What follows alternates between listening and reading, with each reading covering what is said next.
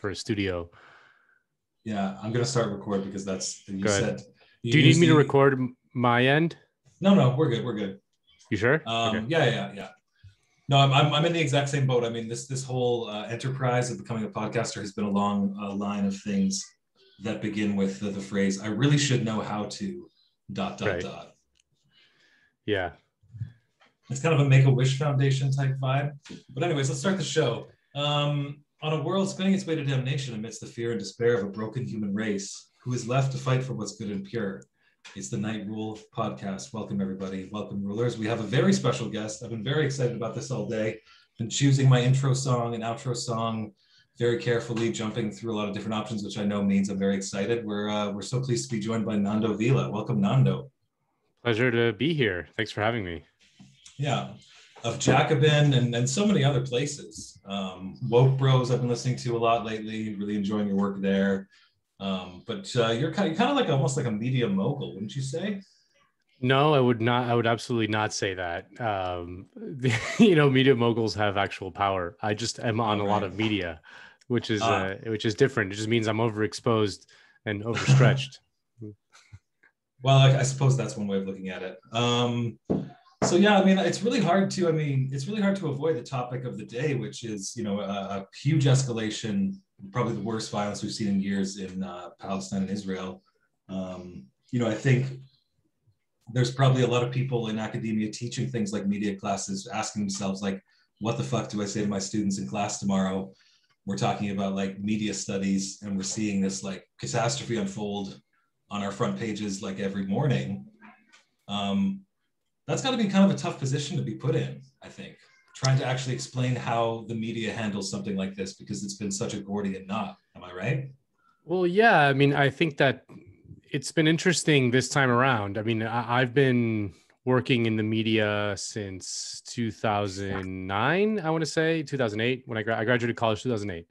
And I've been working in media since then. So it's been a remarkable change in that. I mean, every few years there's something going on in Israel, Palestine, and it's been interesting to see this time around. I feel like the media treatment of it is somewhat different than it was, say, in 2014, the last time there was major violence, when it was just like, fully hegemonic pro-Israel propaganda, wall-to-wall, no questions asked. Anyone who challenges that is kind of just seen as ridiculous or worse, this time, like, for example, even kind of liberals who I would criticize on a million other issues kind of put a pretty forceful statement out, like John Oliver in his segment on Sunday in his latest show on Israel Palestine was surprisingly pro-Palestinian, surprisingly harsh on Israel. You just would not have seen that 7 years ago.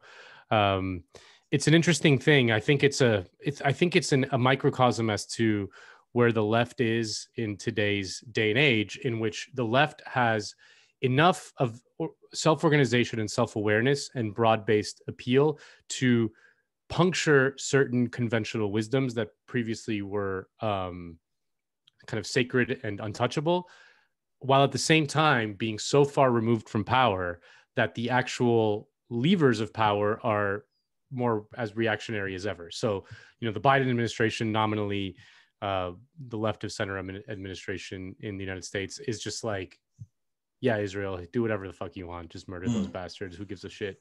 Yeah. And the left has no ability to stop that. Because that's the continuation of a long process too. It's interesting that you say that, because that's my thinking exactly, actually, in some ways, because while within the mainstream of the kind of media sphere that's pro-Israel, or at least that was more mainstream and kind of a little more neutral, say 10, 20 years ago. Like if you read The Guardian 20 years ago, you would have gotten a much more sympathetic slant towards the Palestinian cause that kind of did become moderated more and more over time. Like it seems like each time things have kind of gotten downgraded, whereas now I go and read the BBC, for example, and it just seems like Israeli propaganda just full out. I mean, it honestly just has gotten, there's just no chink in the armor at all. It's just full board. But at the same time, as you say, in independent media and even in the halls of power with politicians and whatnot making statements, there's a more critical atmosphere. So maybe the fact that any kind of neutrality has really been lost in that kind of core media sphere, has motivated people that, you know what, like if I don't speak out, nobody will. Yeah. A little bit.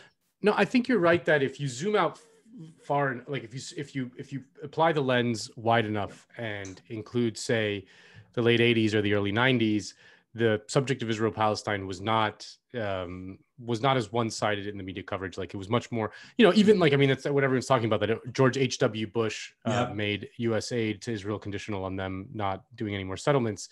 I think there was just like a dramatic swing to the right on foreign policy from Clinton to the Bush, you know, Bush Jr. Through Barack Obama, that it was just like, even Barack Obama's like incredibly tepid, like, please don't do settlements, guys, was seen as just a horrible heresy by so many. And you know, and Ben Rhodes, his foreign, you know, top foreign policy advisor, who was seen as like way out on the fringes of kind of acceptable discourse, just for being a little bit dovish. So the slightest bit dovish. But I think that the period, you know, starting with especially with the Bush administration, in which like the American media just became kind of fully enmeshed with the national security apparatus, and as the politics of Israel changed to swing dramatically to the right, I mean, Israeli politics were not as fervently reactionary as they are now, or as they have been in the last decade or so.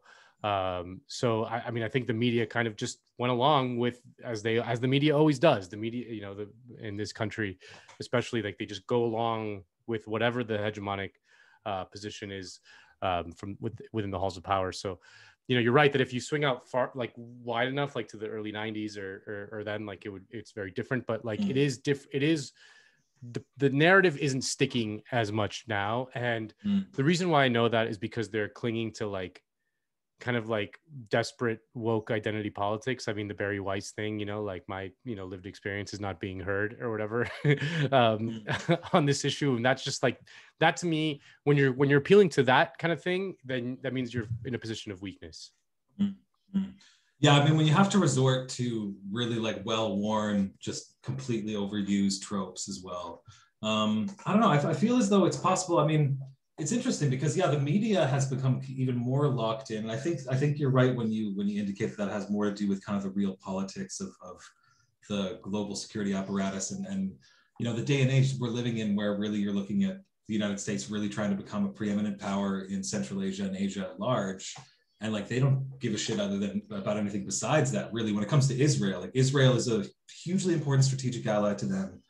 Fuck everything else, really. There's no moral questions. There's no questions of history, camaraderie, mutual love between peoples or anything like that. And it's really like, I think that's kind of apparent to people now to a certain extent. And I also think what's apparent to people is that the media has kind of been bought off. Like let's be fair here. The media has gone through some incredibly trying times over the last several decades. I mean, let's just start with the war in Iraq.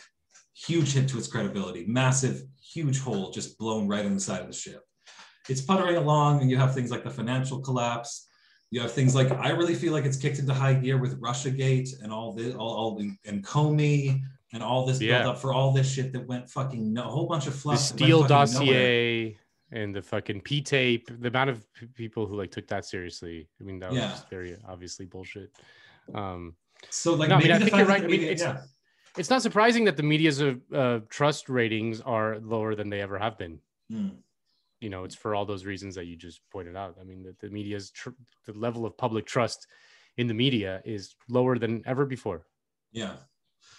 It's interesting though, because like my level of trust in who I view to be like quote unquote legitimate media, or certainly like on the spectrum, is like totally different than some of the psychos out there in the halls of Congress, for example. Let's just look at one Mr. Tom Cotton, who's just like making these statements like, the Associated Press, you know, the intrepid reporters had no way of knowing their office was right next to Hamas. It's just like, dude, like, do you think that motherfucker like has ever like read more than 2 or 3 Associated Press stories in his fucking goddamn life? Well, that's question number one. Well, that reminds me, there's like a classic Alex Perrine essay talking about the sort of right-wing media grift, in that in the late 80s and early 90s, the conservative movement really came into its own by building a series of independent media, starting with talk radio, right-wing talk radio, which was huge in the sort of taking of power in American politics of the conservative movement, and then followed that with Fox News. And there was always a sense that the people in power in the Republican Party, they read the Wall Street Journal and the Weekly Standard, and those publications kind of told them the real shit, the shit that went on in the news, and then all the rest of the stuff was just for these idiot rubes that we need to sell, the base that we need to sell on this like kind of unpopular agenda. And that what ends up happening is that, those kind of old timey conservatives, and I don't want to like valorize, I don't want to do like the liberal thing of like, remember when the Republican Party was sane or whatever? Like, no, we're not. They were that cynical. Don't worry. Yeah. No, yeah. They were cynical bastards. But there's a reason Trump, like there's something that preceded Trump, for fuck's sakes. I mean, what fucking primary did Trump win to become president, for fuck's sakes? Like, give me a break. But the broader point that he makes is that the inmates have taken over the asylum, in which now the people who are in power in the Republican Party all read the insane, like they read Breitbart and fucking, right-wing fucking Watch and whatever the fuck, like insane right-wing media, like they're all just like steeped in it, so they no longer trust even things like the Wall Street Journal or the Weekly Standard or things like that, which were evil and awful in many ways, but at least we're kind of semi-reality based. So that's a huge part of it. But I mean, like you said, the mainstream media's failures, like the mainstream media has no one else to blame but itself. I mean, this Russiagate nonsense was just so, to anyone who had worked in the news industry, I mean, at least to me, I had worked in newsrooms and things like that. Like, and if you understand a little bit of how a news story kind of comes to being, how it kind of germinates itself from a source to the pages of the New York Times, like just obviously bullshit, and like every single one of those stories, especially the most explosive ones, fell apart within weeks of publication, and then of course no one noticed that. They would just move on to the next one. Things like the Steele dossier, which was just so obviously bullshit. Trump, the one thing we know about Trump is that he's a fucking germaphobe. You think someone's gonna let some fucking prostitute in Russia pee on him? It's like the last thing he would ever do. He's a depraved, evil man. I'm sure he's done much more depraved shit than that. When you hear the real stories, they're fucking horrifying. Like the ones where he would, my favorite, and I always want to tell this to evangelical Christians that voted for him, was that he would brag about how the best thing in the world was sleeping with another man's wife. And then he would record a conversation he'd have with a guy about going upstairs with some young ladies, some prostitutes or whatever, record that, play it for that guy's wife, and then try and sleep with her, being like, look, your husband's not being faithful. Like that's a fucking monster of a human being. I'm sorry. Yeah. But yeah. No, yeah. But he's a germaphobe. Yeah, with a germaphobe. He's not gonna get peed on. That's the last thing he's ever gonna do. Yeah. Well, to be honest, even under normal circumstances, it's probably not the best. Let's be honest. No. Yeah. No. I mean, no, we're not going to kink shame on this podcast, of course. No, that's true. If it's your thing, hey, let your freak flag fly. That's what I always say. This is night rule, for God's sake. Now, the question is, though, like, where do we go from here? Because I feel as though, on the one hand, you have a local Israeli government. But again, it's a government like any other government. I don't see why people have this like fealty to Benjamin Netanyahu when he can't even put together a stable coalition himself inside Israel. Yeah. And to me, it's shocking. Like, it's one thing to say, okay, we're going to forgive all these human rights abuses because we're pro-Israel, but it's like, are we all seriously just going to be pro like politicians because they're an Israeli politician? Like, have we forgotten what politics is and who politicians are? It's really bizarre to me that people just like somehow think Benjamin Netanyahu is like some guy of significance, other than a purely self-interested operator. Like, come on.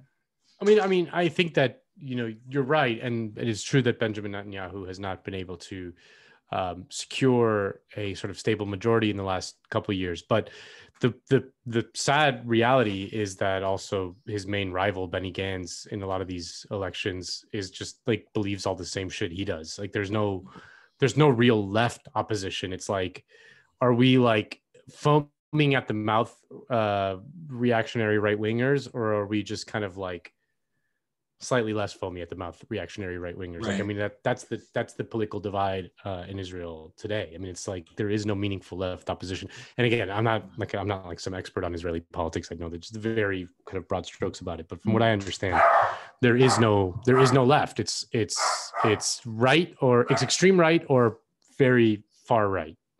Those are your two options. That's true. The dog is admonishing you for your statement. Sorry about that. Expert. That's okay. Elvis. Wonderful name. Yeah, I think I heard him crashing Woke Bros recently. It was charming. But it's a she. Don't misgender her. Oh, sorry. Oh, terrible. Elvis. You threw me off with the name Elvis. Well, she's gender bending, you know. She's very modern and progressive. I think she wants us to also like switch it to a lighter tone. So let me ask you this. Is it true or is it not true that you have in your life organized a Marc Anthony concert? Because I have to hear about that. It is true. And it is not Marc Anthony. Marc Anthony was Cleopatra's lover. This is Marc Anthony with the T. Anthony. With TH. Right. Former husband of one J-Lo. This was in 2000. I want to say this was 2011. I want to say either 2011 or 2010. I don't remember. It was in Cartagena, Colombia. And it was a sort of benefit concert to benefit a series of kind of conflict resolution nonprofits or whatever. It was called The Healing Power of Music. We did a music video with Carlos Vives around the country in Colombia.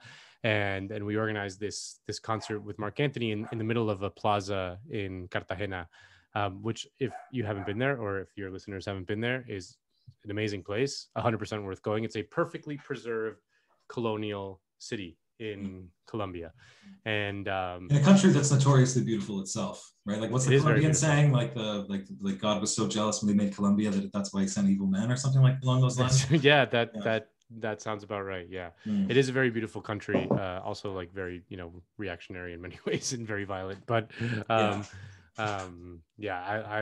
been to Colombia a million times, worked there, and that was a crazy experience. I mean, I had no idea what I was doing. It was kind of like Wayne and Garth in Wayne's World 2. If you book them, they will come. We weren't like exactly sure that Marc Anthony was going to show up until like the very last second. Wow. All kinds of problems with like J-Lo and her rider and like the kind of things that we needed to do to get her to come and things like that. Like it was an interesting experience.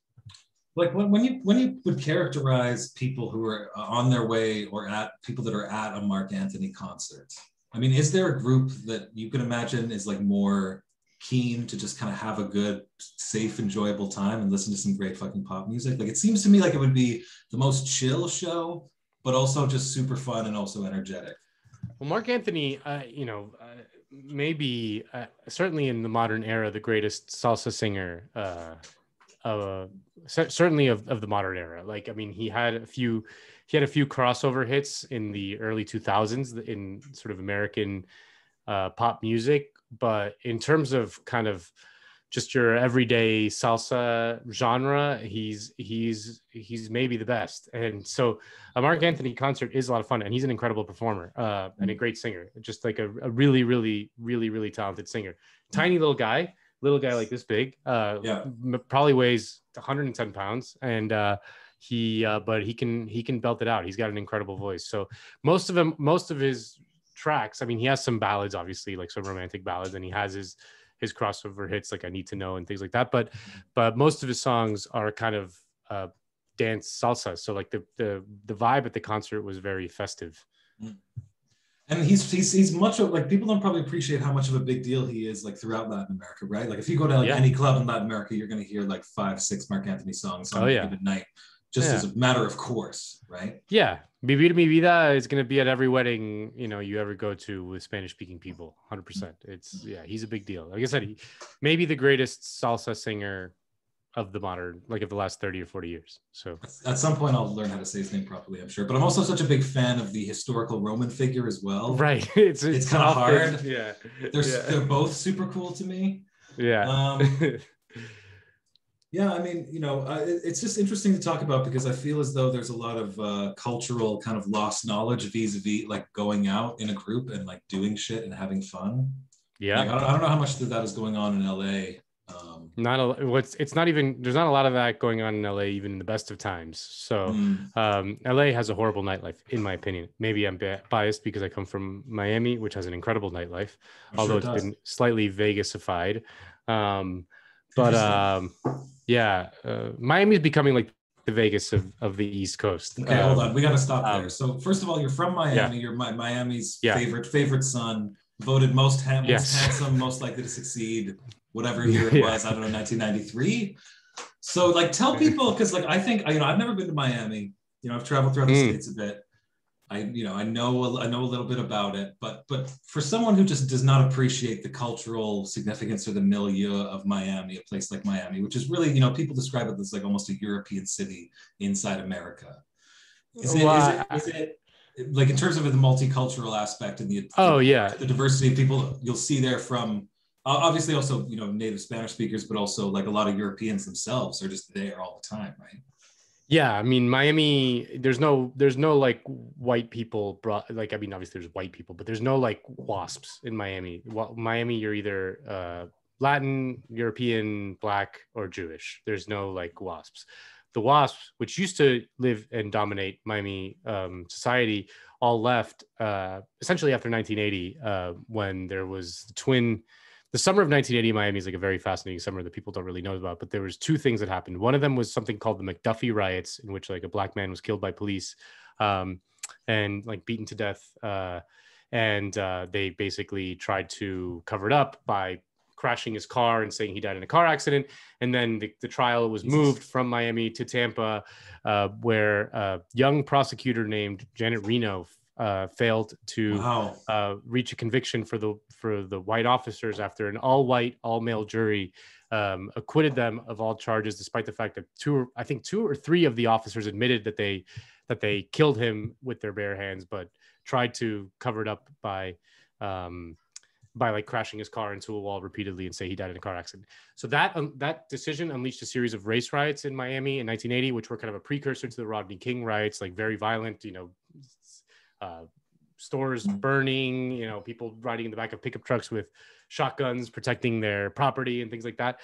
While at the same time, there was something called the Mariel Boat Lift, which if you watched Scarface, was when Fidel Castro kind of emptied the jails of Cuba, and 100,000 Cubans came in one summer in a city of about 1 million people. So race riots on the one hand, bunch of Cuban criminals coming in on the other hand. The white people were like, fuck this, I'm out of here. And so they all left to Fort Lauderdale, and Broward County, the sort of county, the adjacent county, and left Miami to sort of now I understand why Fort Lauderdale is synonymous with whiteness. I never really got that before. Yeah, okay. That is why. So Miami is an interesting place. Miami is very much like a Latin American city, I would say, and very fun place to grow up. Very, very fun place in general. Very peculiar place. It's unlike any other place in the United States. There's nothing quite like it. Has many flaws, but it has a lot of virtues as well. I mean, I think something like 2/3 of the population of Miami, I'm like probably misquoting the exact number, but something like 2/3 of the population of Miami don't have English as a first language, No, I mean, I've heard you can go to all kinds of restaurants there and you'll try and speak English and they'll be like, no English. It's no English here. Yeah. But I mean, like, what the fuck? Like, if you go to a place that just speaks those languages, I personally don't think you have any right to say, hey, you should speak my language. It's like, motherfucker, like you went to the place where people speak this shit. Like, yeah, even if it is in America and you have this some kind of like pseudo, watered down white nationalist idea that you're in America, you should speak English. It's like, well, first of all, if you wanted that, America shouldn't have conquered parts of Mexico, motherfucker. Like this. Yeah, that's true. Or Cuba, Puerto Rico, and the Philippines from Spain. But I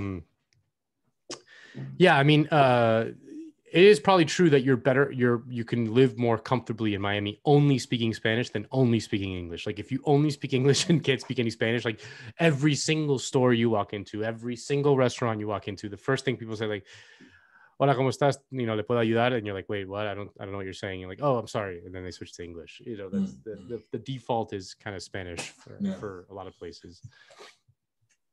And also like the nightlife and like the cultural scene and like the vibrancy in terms of like, you know, if you're walking down the street in Miami on a summer day, you know, wearing your best, looking to get into some trouble, it's probably one of the best places you could be. I'm curious though, like, why do you say it's becoming Vegas-fied? Are they turning it into Miami land? Is it becoming like a theme park version of itself and shit? Yeah, I mean the sort of the EDM revolution has Miami has become kind of one of the global EDM capitals with things like Ultra Music Fest and Winter Music Conference and things like that. The massive clubs, which I mean Vegas used to be in the mob days, in the glory days, it was very much like a gambling place. Now it's like gambling is a small part of their business, and like the nightclubs really dominate. If you look at the revenue for, I don't know, something like the Cosmopolitan, which has Marquee, which I think at least the case a few years ago, Marquee was the most profitable nightclub in America. That is their main business these days. Those things are every night are just fucking printing money. Yeah.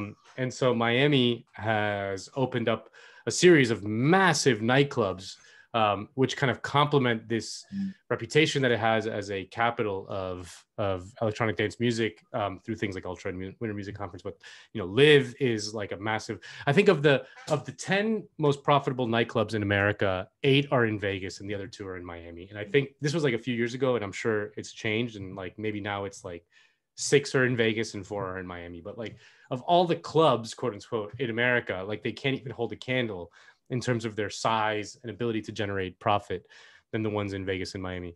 Now, are those people who are flying in and driving in? Yeah. To go to those? No, big team. No, it's definitely flying in because you can't really drive in from anywhere in Miami. Yeah. Miami's kind of very isolated. I mean, the closest other major city is Tampa, I guess. But yeah, mostly flying in from all over the world. I mean, all over Latin America, all over America, and all over Europe. It's kind of like right in the middle. But there's a nightclub that opened up in Miami, I want to say like 8 or 9 years ago, called 11. And 11, I'm so shocked that more people don't know about it, because it is like one of the most remarkable places on the planet. The people who founded 11 basically came up with this innovation in which they merged massive nightclubs with like major DJs, major acts, you know, like every night it's like David Guetta or Little John or whatever the fuck, T.I., whatever, you know, like every single night with a strip club. So it's this massive club, multiple rooms or whatever, plus there's strippers there. Plus it's open 24 hours a day, 7 days a week, 365 days a year. It never closes. It literally never closes. You can eat breakfast, lunch, and dinner there while like clubbing hardcore. And you know, that's just what kind of Miami has become. It's always been a great nightlife. I mean, it's, you know, LA, for example, which has a terrible nightlife. Everything closes at 2 a.m. by law. Miami, everything always stayed open very late. There was like late night clubs like Space, which went on to like fucking 3 p.m. in the afternoon from the previous night. But the sort of massive club thing has really taken over. It's become such a huge part of the local economy. It's only getting bigger. They also even like, there's a big movement to pass, legal gambling in Miami. Like I think it was voted down by the voters, but they're still going to try. They're going to try to overturn it. They're going to try to build like massive casinos in Miami. They're going to turn it into the Vegas of the East Coast after Trump ruined Atlantic City. Right. As with so much else. Do you miss Trump at all? I mean, I've heard some people say just as like a freak show and for like entertainment value. I know we've kind of we've been pulled into the lull of like a calm sleepiness that we're just getting ready for brunch. We don't really want to think about it anymore. It's fine if we bomb whoever overseas, just let us get back to our daytime TV. But on a certain level, like Trump was extremely entertaining. Yes.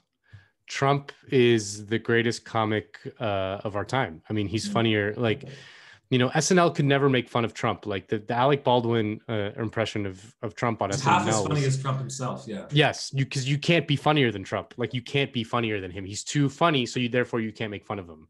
You know what I mean? I do miss the entertainment value. Whenever he pops up every once in a while and, ranting at some wedding or something in Mar-a-Lago, I'm like, oh, that's, I kind of miss him. What I don't the way he does the things with the weddings, man, to like own a wedding venue and then show up to like literally, it's apparently like every single wedding, and then like kiss the bride and do all this creepy shit. Like, it's amazing. Unbelievable. So what I don't miss about Trump is just how fucking crazy he made the libs. I mean, that was to me always the one of the more underrated left arguments for Biden, was these libs, man. We can't go another 4 years with Trump, because like they're literally gonna like drive us all crazy. With Biden, a lot of the sort of insane liberal shit, especially around Russia, but everything that kind of came out of that was just like mind-numbing to me. I hated that shit, and there was just no room for anything. There was just no room to breathe. They were primed because liberalism has been such a like wizened husk for so long as well. It was a dried out, desiccated little disgusting expired bran flake that just needed the slightest touch to like make it light completely on fire. And then it got Trump, which is like 1,000 billion times what it would normally need to have its hair lit on fire. Yeah. Like if they get their hair lit on fire if like someone didn't have like a proper like tone, wasn't properly respectful before. And then you have someone coming along telling the world he's going to grab it by the pussy and shit. Right. I very quickly into the Trump, like I was definitely afraid when Trump kind of like won. I was like, holy shit, like it's such a destabilizing sensation of having this like obvious idiot, on so many levels, like in the seat of power, the most powerful thing in the world. Like that's kind of, it gives you a sense of vertigo. But I very quickly realized, say 4 to 6 months into the Trump administration, that he couldn't do that much damage. Like, was he really worse than George W. Bush? I would argue no. He was rhetorically more ridiculous, which is saying something, but he was rhetorically more ridiculous and kind of like kept everyone on high alert. But in terms of like actual shit, it was your semi run of the mill, just kind of awful empire that America is and has been for a long time. He didn't really change that much, that meaningfully. Absolutely. So, but what happened was, because of the rhetorical kind of insanity of it all and the sort of heightened sense of drama every single day, liberals violated tons of their own standards, norms, procedures that, I think are important. And, let's like going back to the media, like a lot of their journalistic standards just went out the window whenever. Oh, out the window for sure. Well, because Assange switched sides, obviously, as well, was a big thing for them. And then also just like becoming like even more hawkish. Like they're more hawkish than fucking right wingers are on national security. Just I don't know if it's performative or they're trying to just like burnish their bona fides or whatever. But it's you're right in that like that is a significant problem that probably will take time to spin its way out. Although like I honestly don't know where the liberal political class really ends up. I mean, it's kind of hard to say because it's such a nebulous term. And really, I think at its heart, it really just means that core class of grifters that are able to kind of insert themselves into the existing structure and kind of work as its blood and tendons and all that grisly shit underneath the skin. I mean, who knows? It's just a weird ideology in general. And it we have that CIA ad. I heard you guys take on that. I thought that was brilliant. But it's like, that like what that woman was saying was like a poem that I would have read in university like 15 years ago. Yeah, and it's a little fucked up to me to have like poetry itself being turned into the mechanism by which the world is turned into like a slightly worse place week in, week out. Well, the problem with liberalism is that it's not really an ideology. I mean, to the extent that it is an ideology, there's like very few people who are kind of principled liberals. They're just like, they just don't exist, really. They really are a kind of a sensibility really than anything else. I mean, like one of the reasons why Glenn Greenwald makes them so angry is because Glenn Greenwald is a principled liberal. Like Glenn Greenwald is not on the left. Like he is not a Marxist, socialist. He's not those things. He is really kind of like a 1970s liberal. Totally. Yeah. He would have looked totally not out of place in like the Watergate era for sure. Of course, 100%. He would have been fine. Like he would have worked for Frank Church on the church committee easily. And you know, Glenn Greenwald is just like too stupid to take all that shit seriously, and and not realize that it's all bullshit. And I respect him greatly, I really do. But he's one of the few people who actually take liberalism seriously, because the liberals themselves don't even take it seriously. They really don't. Like they change with whatever the fuck's like in the wind.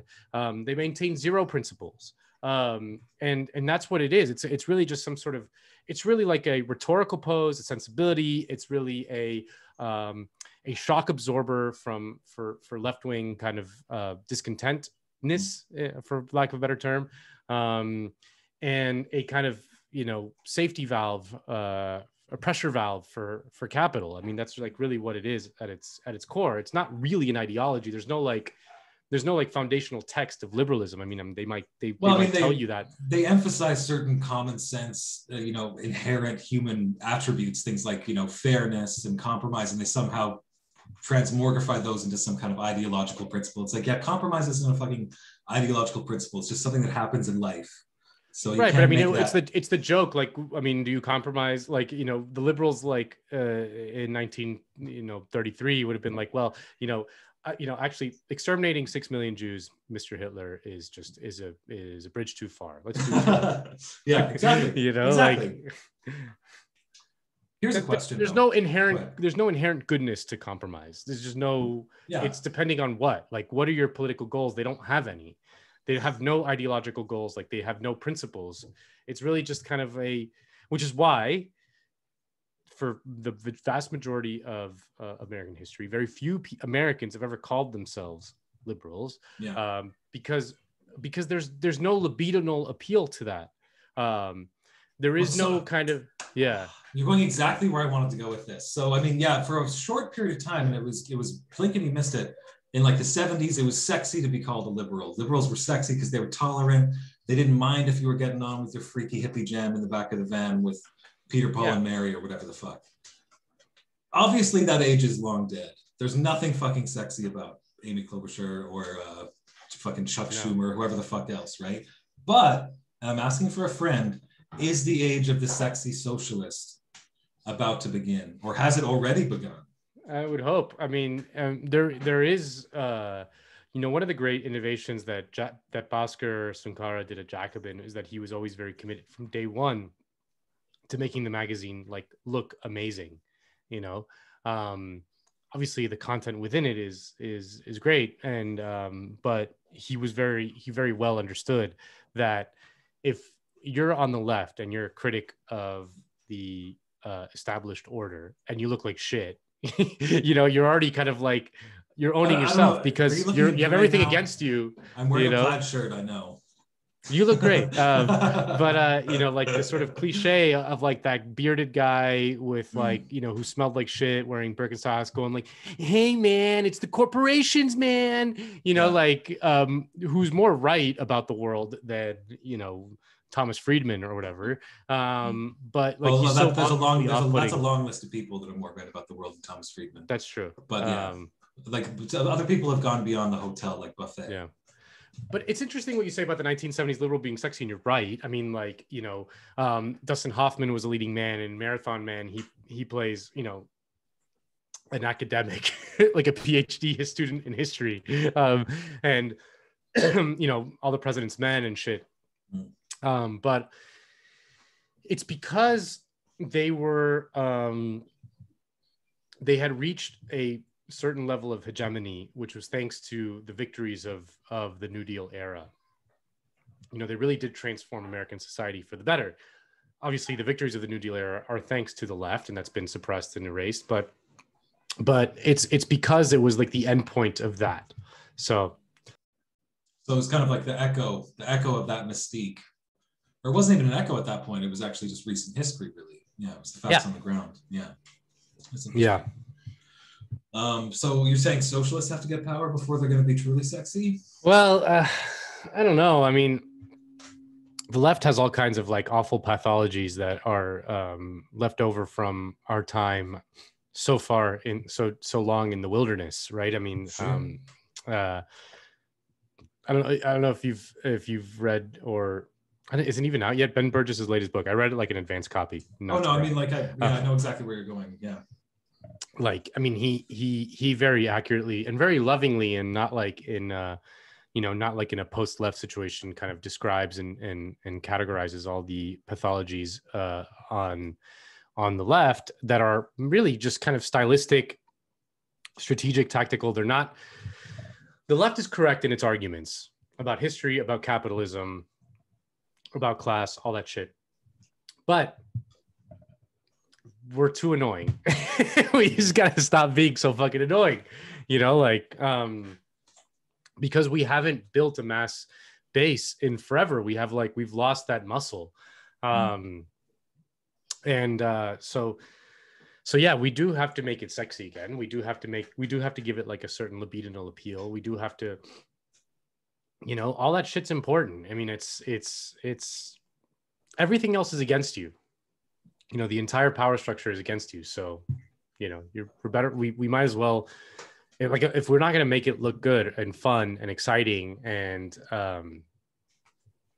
like part of like a team, part of like all that shit that makes attaching yourself to a cause that is greater than yourself so exciting, and gives your life purpose and meaning and all that shit. If you're going to suck all the fun out of that, then you're shooting yourself in the foot. Like, it should be fun. It should make you feel like you're doing something real. Like, you're not like just kind of,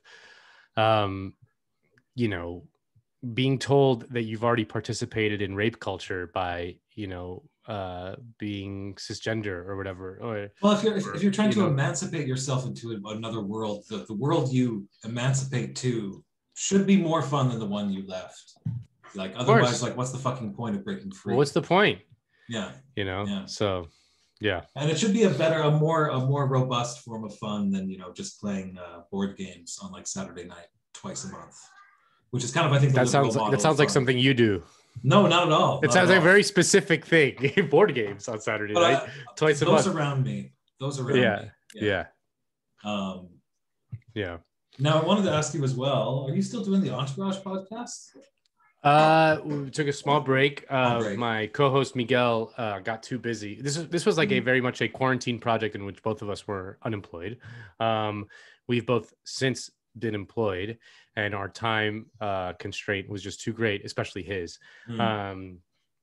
But I'm trying to bring it back with a new co-host. Then awesome. I'm working on getting it back, so that would be fun, because we won't, we stopped in season 2 and there's plenty of seasons left. So like, why would you just say, just for the audience, like, that Entourage is one of the most significant cultural products of the last century? Just give me the hard sell.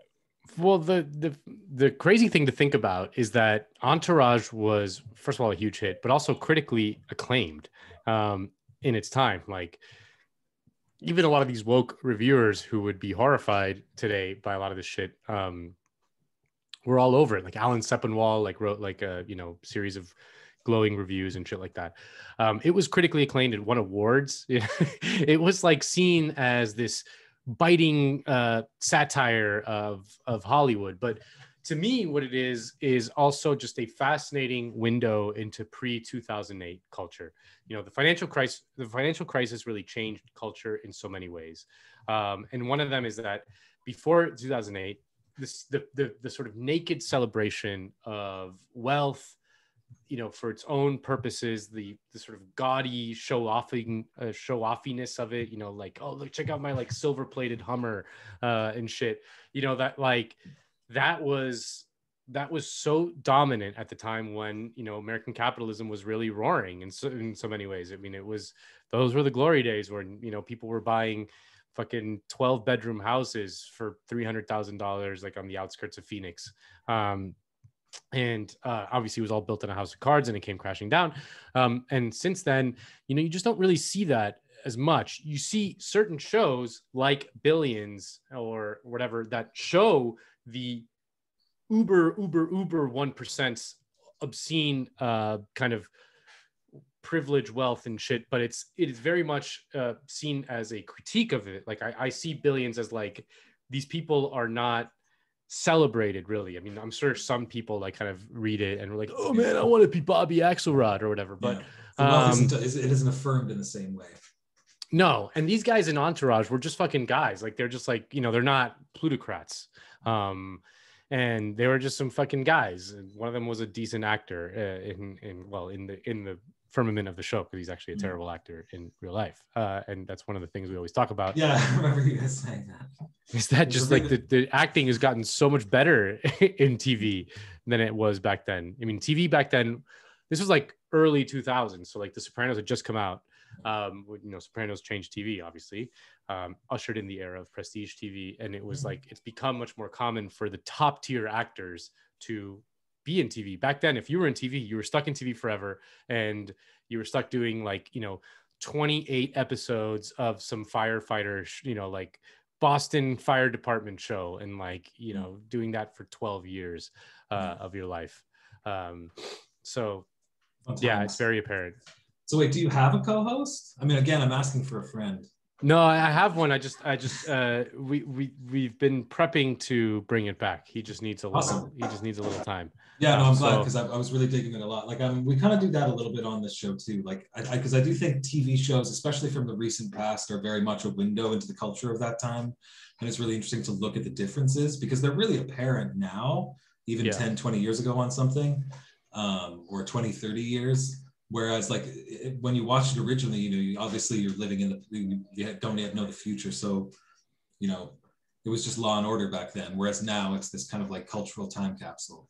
Yeah, no, absolutely. I mean, and then honestly, like, it's just, well, first of all, it's also just like, it's crazy to see. I mean, I wouldn't consider myself like one of these like annoying woke people, but it is crazy to see just how much the center of gravity has shifted. And even to someone like myself, like some of the shit on Entourage, you're like, ooh, like that's like, that's like horribly sexist. Something that I would never say about any TV show now, because like it's just not allowed. But back then, this was seen as like the cutting edge of TV, and like you just see just how much the culture has changed. I mean, it's remarkable. I mean, I remember it. I mean, I wasn't that young when Entourage was in its heyday.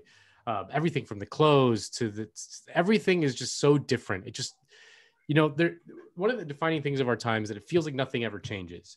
And there's some element of truth to that, because politically nothing changes. Like there's been no major kind of policy advancement that helps regular people in 40 years, really. So that there's a feeling that nothing ever changes. But when you see something like Entourage, you see that the sort of liberal cultural sensibility has become totally hegemonic in a way that it wasn't. It just wasn't. It just like really wasn't back then. And that's like a significant change, that liberals have colonized culture and have completely dominated it. And their particular sensibility, they're sort of incredibly college, driven by their college education, I would argue. Yeah, for sure. Has just infected like all of culture on every level. It's kind of interesting. Yeah, I mean, and I'd be fine with like that influence being there, but the monocultural aspect of it is really troubling. It's boring. It's super boring. There's a guy from Miami. There's a film director from Miami named S. Craig Zoller, who is a total reactionary right winger. But his movies, when you watch them, are very good. He's obviously like a very, I don't know if you know who he is, but he did a movie called Bone Tomahawk. He did a movie called Dragged Across Concrete, and he did another movie about like a prisoner, and I forgot the name of it. It's like takes him in prison. All of them are like right wing, fucking, reactionary as fuck. But they're interesting, and they feel edgy in a way, because he's so clearly positioned against the hegemonic culture of our time. It's in a way the same reason why something like Bonnie and Clyde felt so subversive in 1967 or whatever, when the culture at the time was very dominated by like kind of just very cheesy right-wing westerns and cop shows and things like that. when this kind of, when this other thing came out, it felt so subversive. And like the sad reality is that now, because this kind of anodyne liberalism has become so dominant in our culture, something, S. Craig Zahler's movies do feel provocative in a way. Well, I mean, they're still worth watching, but yeah. I think an intelligent, even like right-wing person, I mean, obviously let's not go too far right-wing in that equation. No, I mean, cinema itself is about showing you the world from someone's perspective. And it works best when that perspective is perhaps an outsider perspective in some way. A prison film is a great example of that. But really, like any good movie, if it's doing its job, it's showing you the world through someone's shoes that you wouldn't normally understand or look through. And just by nature, that's why like movies about serial killers, for example, work, because it's like, I don't want to cheer for this serial killer. I don't like serial killers, but it's about him. So inevitably, I'm going to be drawn to looking at things from their perspective. Yeah. I'm down with like, as long as they're not, in the streets with a tiki torch screaming Jews will not replace us. I'm down with No, it's not like that. If it makes a good movie, Obviously, yeah. And then the other annoying thing is that liberals have, because they're politically inert, right? They have no political program worth speaking of. They have infused culture, or not infused. They have turned culture into politics. And culture and politics are related, but they are not politics. They're culture. There's intersections here and there and things like that, but like there is something to the right-wing complaint that like, the libs, like they want to make my football about politics, not realizing that football is about politics, but like not in the way the liberals see it. And they have replaced a political program with cultural taste. And so like, I can tell you who you voted for by the shows that you like. If you watch Broad City and Insecure and you listen to whatever the fuck, you know what I mean? I can predict like almost to a T who you voted for. And they have made every single utterance within a movie a moral and political question. And that's just not the moralism is what really bothers me, because it's like these people who came from this moral wasteland where they divorced themselves from, let's face it, like all economic policy. They just handed over the keys to the companies and said, you run the show as you see fit. We're going to manage the masses and just kind of like keep it pretty around the edges. Meanwhile, after pulling that fucking shit, they come in here and say, well, I know what's moral and right. I'm going to tell you a story that will illustrate to you how I know what's moral and right. And it's obviously extremely patronizing and just patently ridiculous on its face. Did you watch Promising Young Woman? No, I haven't seen it yet. Okay, but Promising Young Woman, which won Best Screenplay at the Academy Awards. Promising Young Woman is the most on the nose, least subtle. It's like, we're trying to do a message here, okay?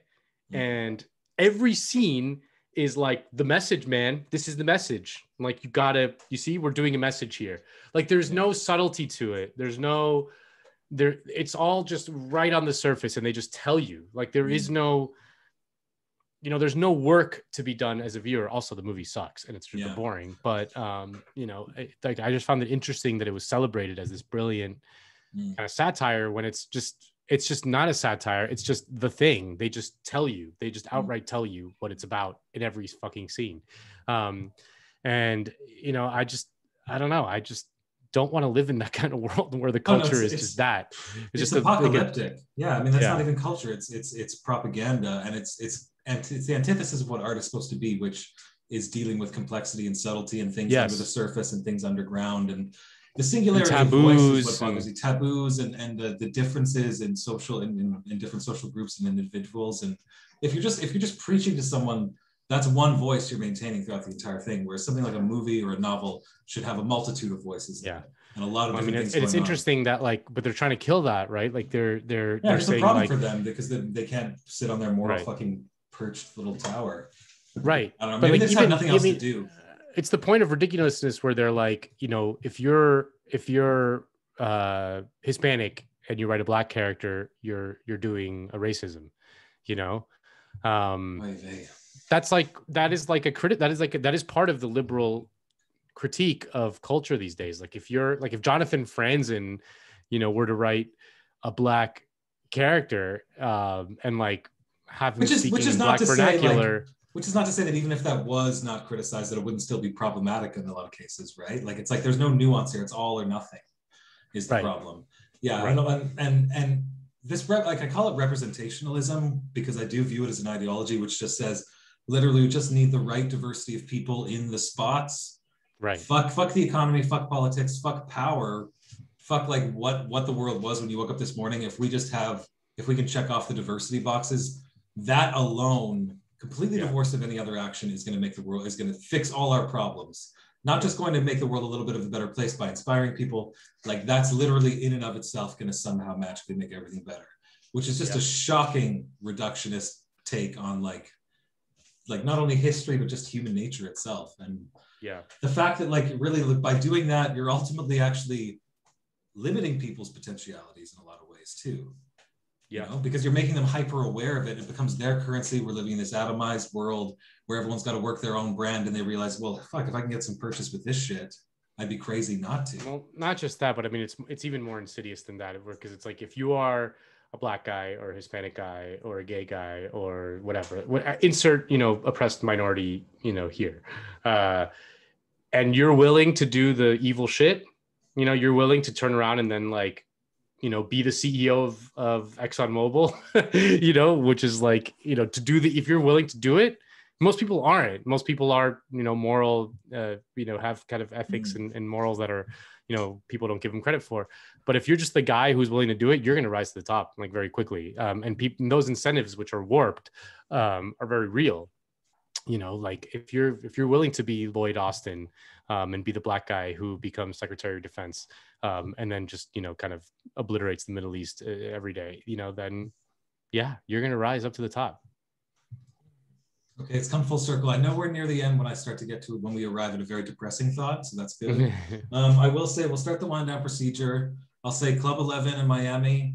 Please hire me. The intro song today is from the Hotline Miami original soundtrack, and our outro will be the Italian version of Pocket Calculator by Kraftwerk, because I do know Spanish and Italian are mutually intelligible. That is true. And wow, you know a lot about music. A little bit. To be honest, no, I'm still catching up. I really have the algorithm to thank and a lot of free time. But please, everyone should like and subscribe, whether you're on YouTube or not. We're on Patreon at patreon.com/nightrule. We got bonus episodes and mixtapes up there for the patrons. Nando, mixtapes of like your cool music taste? Kind of. I mean, I'm just waiting for my MA from DC University, the so-called DCMA, to come through, and then I'll have to stop producing them. But nice. I'll share the folder with you. I share it with guests as well. But nice. Yeah, I actually got a new patron for the hockey podcast. I do a hockey podcast called Handkerchief Dynasty. So if there's any Edmonton Oilers fans out there that want a Bolshevik take on your Edmonton Oilers news, please check us out. That's actually quite popular. I'm ashamed. Hell yeah. Yeah. Yeah, we'll give you the final word. What should people be looking forward to that you're looking at in this next little while here, Nando? Oof, just I don't know, man. We're gonna have a Jacobin spring calendar, the babes and bros. Yeah, the babes of Jacobin is coming out. Yeah, Bosker's been working on that one. Don't you worry. It's gonna make more. It's gonna be like the Sports Illustrated swimsuit issue, where like the entire magazine was subsidized by that one issue a year. Finally, some pornography I can feel good about jacking off to. That's great. There you go.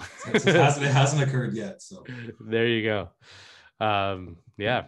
No, just weekends at Jacobin every Saturday and Woke Bros every Thursday. Those are the two main things. And stay tuned for the return of the Entourage pod. Let's pod it out. I hope to fire it up very soon. Yeah, I'm sure people know about your Jacobin weekends, which is great. Love Anna, obviously, fantastic work. She's always doing great stuff. And then, but Woke Bros is on the Black BOMM feed, right? Black Opinions Matter. Yes, the bomb feed. Yep. Bomb feed. So check it out there. There's a lot of other good stuff on there too. Listen, Nando, you're a prince for coming on. Really a pleasure meeting you. Thanks for having me. Conversing. Love to talk again sometime. You take care. I'm sure you will be a media mogul in actuality and not just in my imagination within the week, or let's give it 7 to 10 days max. And yeah, just enjoy the rest of your night and take care. So great talking. You too, brother. All right, man. Take it easy. Bye. Later.